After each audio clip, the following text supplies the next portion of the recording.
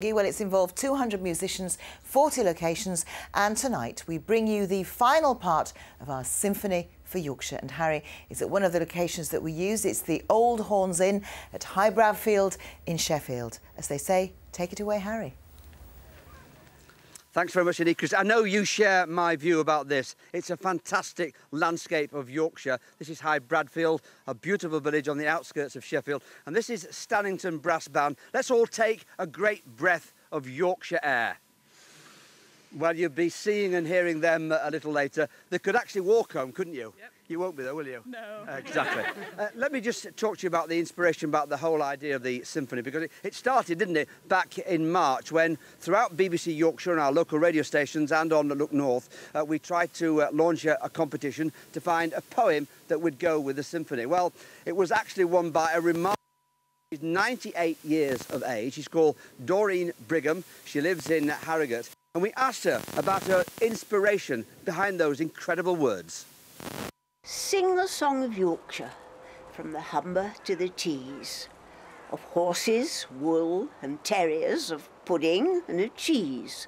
It was a poem we were writing for the WI. I was in the WI then, and my poem won it, you see. So when this little competition was mooted, I thought, well, what about putting that in? Never dreaming that it would win it. And peace comes drifting gently. There's no place I'd rather be than this land of hills and valleys, twixt the Pennines and the sea. What is it about Yorkshire for you that inspired those wonderful words? Well, I love it. I mean, I love it, you know, the moors and the hills and the heather and everything. I think it's beautiful. You know, I can remember when she came into the studio and Krista said, that is one remarkable lady, and it certainly was. But you then had the problem of having to put it all to music. Was it easy or difficult, Benjamin? I think it was difficult because the words were so beautiful that, you know, I just didn't want to get it wrong. I think that was the basic difficulty there. Now, we've had 3 movements so far. They've all been different. Just take us through what your ideas were in the different movements. Well, I think, yeah, each movement was set out to sort of explore a different aspect of Yorkshire, different aspect of the musicians who I've met, really. You know, you say, I'm going to write for any musician that comes along, and then you really have to find a way of doing it. So, you know, I think last night people would have seen the third movement, which was the very diverse one. You know, the one, you know, we had the rappers, we had the rock band, the folk band. I suppose the third movement was where sort of the dump, really, for all the really peculiar instruments. In other ways, well, in the second movement. Well, I'm so sorry about the sound, because it's really important that we sort of know the background of it.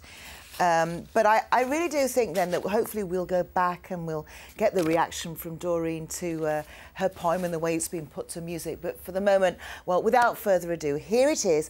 It's the 4th movement. It's my favourite, and I know it's Harry's as well. And it's the final part of our Symphony for Yorkshire. Sing the song of Yorkshire, from the Humber to the Tees, of horses, wool and terriers, of pudding and of cheese. I know no other county where the land is quite so fine. It's England's lovely county, and I'm proud to call it mine.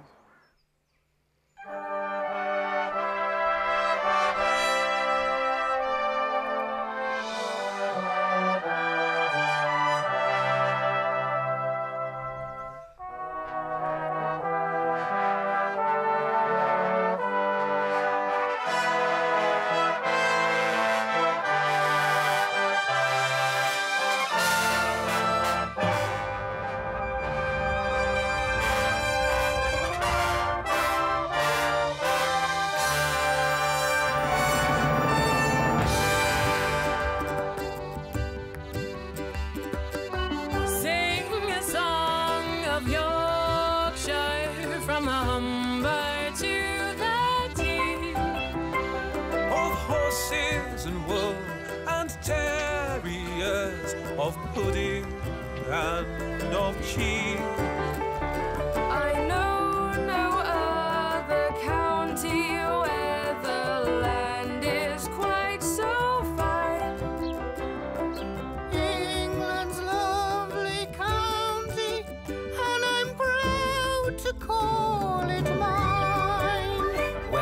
The shining purple heather stretches far across the moor, And the lapwings cry above you, takes the place of traffic's roar.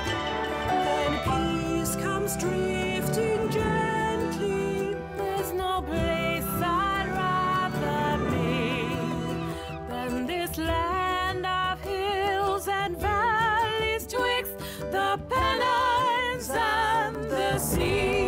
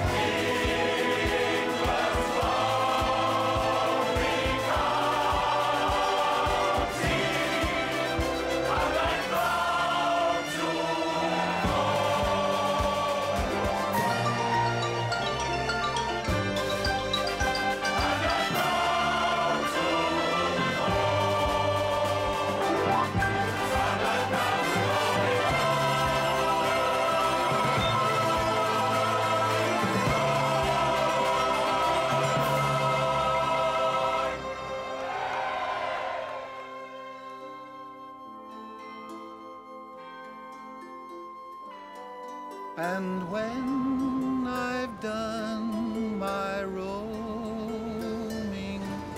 and when my step grows slow, when heart and mind assure me that will soon be time to go.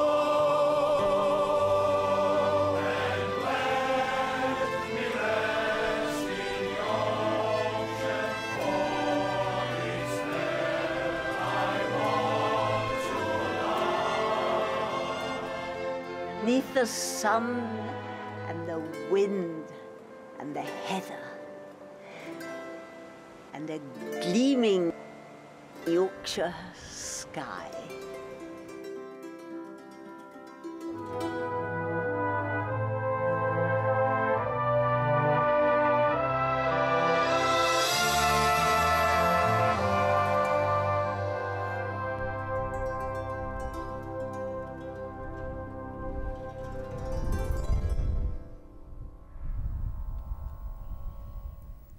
Yes, I told you we'd save the best till last. That was the fourth movement of the Symphony for Yorkshire, and I honestly can tell you that we're not sick of hearing it. We play it around the office, and Harry, you've been humming it. I hope we can hear you, because you've been driving everybody nuts, because you've been singing it all week. I have indeed, Chris. It's fantastic, isn't it? And it's very moving, I think, as well. But we'll give you a bit of the reaction later on. Yes, 200 plus musicians were involved, over 40 odd locations. But there's also been other performers as well. You can see our circus acts, and we'll be introducing you to one a little later as well. But let me just ask, if I may, to talk to Derek Renshaw, who's involved, of course, as the musical director with the Stannington Brass Band. How much have they enjoyed it? Well, it's been a great experience. I mean, the band are always very keen to move into other areas of performance, and when we were asked to take part in the Symphony, then it was a real delight. And has it been exciting? Has it been irritating? You know what filming things are like. Have you managed to cope with that quite well? Well, it's been quite different. When Ben first came to listen to the band and he decided he'd like us to play, to be presented with a score but only part of a symphony, then it was very difficult to get a picture of what was actually required. And can we expect you, and many bands we hope, to be using this score as part of their repertoire in the future? Well, yes, we will actually. I've already discussed with Ben about using the main theme tune as a solo for the brass band repertoire, so we're really looking forward to that. Incidentally, one of the questions I've been asked so many times is, what about a DVD? Well, I have to say there are no plans for a DVD at the moment, but if I say to you, just watch this space, maybe we can update that for you a little later on. And we do hope to have a special half-hour programme about the whole thing in September. So it's had such an impact. I think we'll be continuing this big time. Now, this is Charlie Ledger. Charlie, as you can see, was involved in the Symphony for Yorkshire. I'm going to try and have a word with you, if I may, Charlie. How much have you enjoyed it? Oh, it's been brilliant fun. Yeah. I mean, to be involved in this rather special way, was it difficult for you? No, I think it's great that bringing other art forms together with music is fantastic.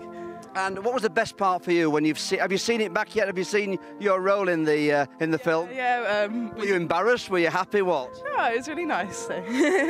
Now, we've had some tremendous emails, by the way, as well. Let me just share those with you. Elaine Beach says, congratulations, what a great tribute to a great county. Kath Breeze, it's brilliant. It makes you go cold and prickly. And I love this one from Bernice Adamson, who now lives in Stoke-on-Trent. I would now like to live in Yorkshire, she says. Well, come on back. You'll be very, very welcome. But I suppose the big question must be, what does Doreen think about this? Well, we sent Benjamin to try and find out what she thought of how her words and the music were linked together. You have done something that will be remembered, and I hope I've done you proud. Oh, I'm sure you have. Should we have a little listen? Yes, let's do that.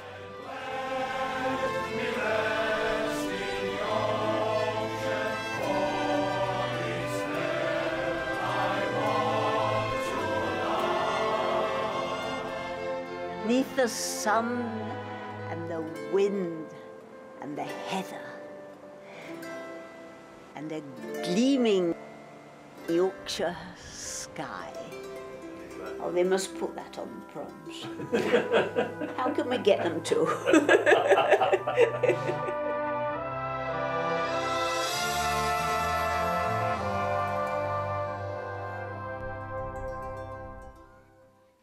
Well, you never know, it might make the proms one day, but if you want to hear it again, all 4 movements, then you can do so by going online now. It will be there for some time to come, and you can enjoy it in all its glory. It's been an absolute treat to be here. And we'll be back later on, by the way, just to wrap up this wonderful tribute to a symphony for Yorkshire. But let's see what the weather's going to be like, and that comes from Lisa.